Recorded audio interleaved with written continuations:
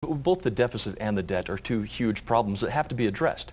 And to begin, we need a balanced budget amendment. We have got to pass a constitutional balanced budget amendment. We've got to cut spending.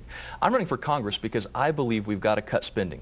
We've got to get the government out of the way, stop wasting the taxpayer dollars, end the wasteful disregard so that we can get government out of the way and let America work. We've got opportunities to cut spending, to grow the economy. You can't tax businesses into prosperity. The first rule in Washington, D.C., as Mitch Daniels said, don't just stand there, spend something. That's what they're doing.